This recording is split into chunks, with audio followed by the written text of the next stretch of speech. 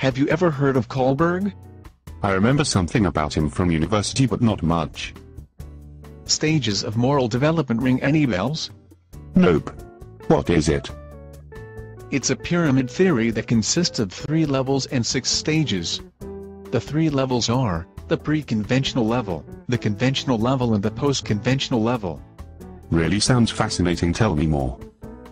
The first stage is obedience and punishment, which is where behavior takes place due to threat of or application of punishment. The second stage is individualism, that can be characterized as when a child begins to like things based on their own interests.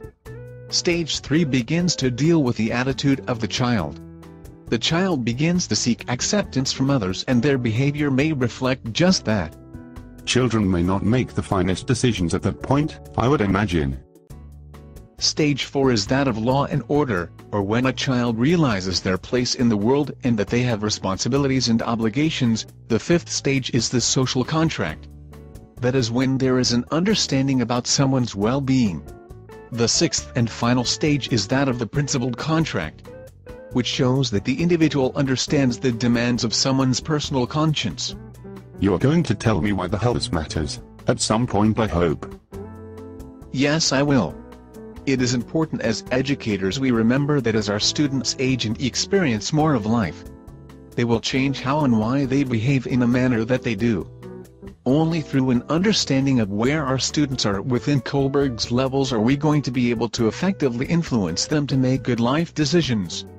We will also be able to use that information in developing lesson plans that effectively present and reinforce the subject material that we each teach.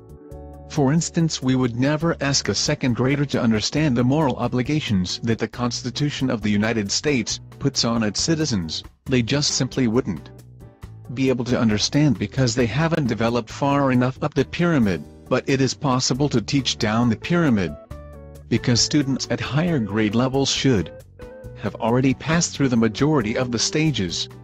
They should be able to take into account their own experiences and develop a more in-depth understanding of a subject.